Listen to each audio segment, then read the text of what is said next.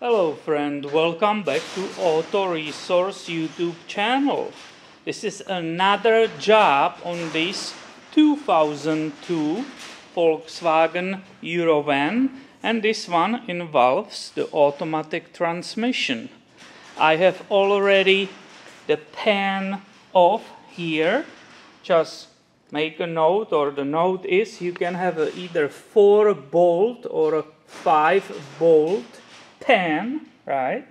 This is the strainer. This is its gasket. The strainer was laying here in the bottom of the pan. There's no other screw or anything holding it there. This is the magnet. Everything is in pretty okay condition. The fluid was just medium, bad. The level was correct. Before I removed it, I checked the level. So the overflow, right, the pipe is here, was sending me just a trickle. This is the bolt, the first bolt you open, right, to see the overflow. Both of them are removed by the hex number 5.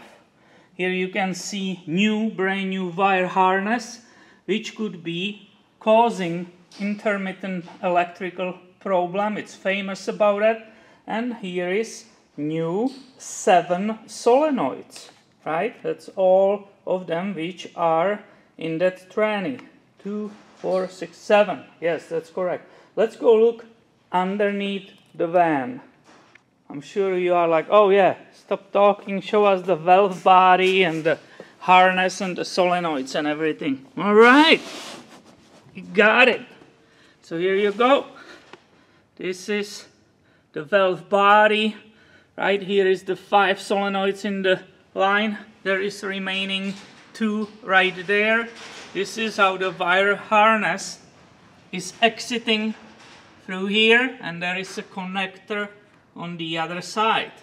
So basically this is nice view, and I wanted to share it with you before I will replace all of it, right? Put a new fluid and put it to the work again.